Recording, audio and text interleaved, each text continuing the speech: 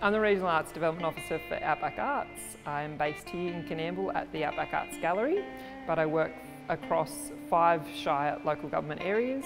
So they are Warren, Cobar, Bourke, Walgett and Coonamble.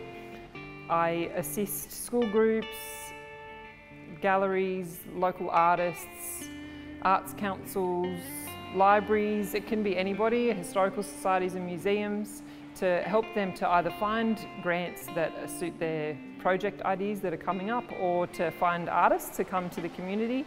And sometimes we just run some of those projects ourselves and get that funding from state, federal or elsewhere, as long as we can get arts and cultural activity happening out in our communities.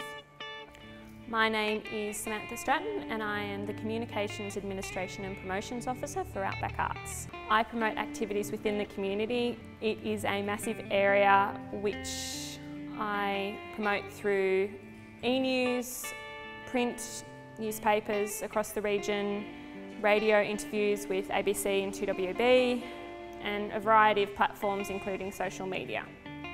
Our communities that we cover are really rich in cultural activity. The Outback Arts Gallery is always changing. We have touring exhibitions coming through. They might be from city artists or they might be from our locals. We try to get opening events on regularly so that there's always something for the local community to come to in the gallery.